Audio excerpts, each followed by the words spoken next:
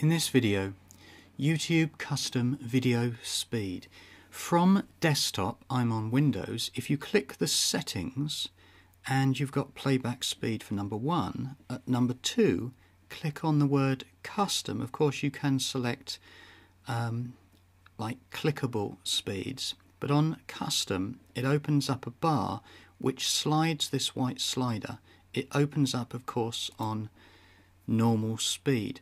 What you get, and why I'm making this video, is that if you tap the down arrow or the left arrow, you can go down in steps of a 20th of speed, in other words 0.05. 15 taps gets you down to 0.25.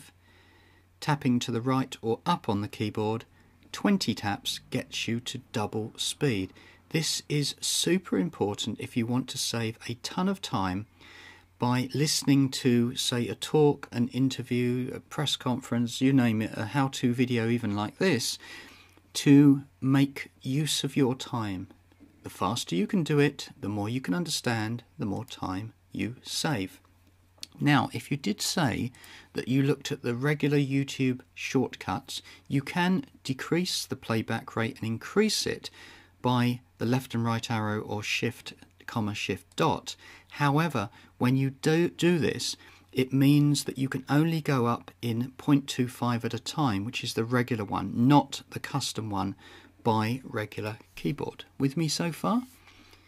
Back in the day, when I made another video in October 18, you could only control the slowing down and the speeding up like this. For me personally, 1.6 was really useful because I could listen to a speaker, understand it and save time. So for example, a 10-minute talk I could get through at 6 minutes 15 seconds, saving me more or less about 4 minutes.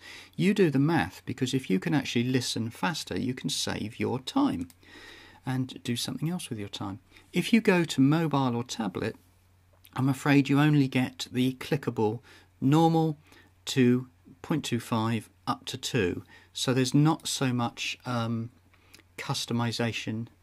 In summary, we have 1. Settings, playback, 2. Custom, 3. Slide with your mouse or tap the arrows. That was it. Good luck working from home and be productive.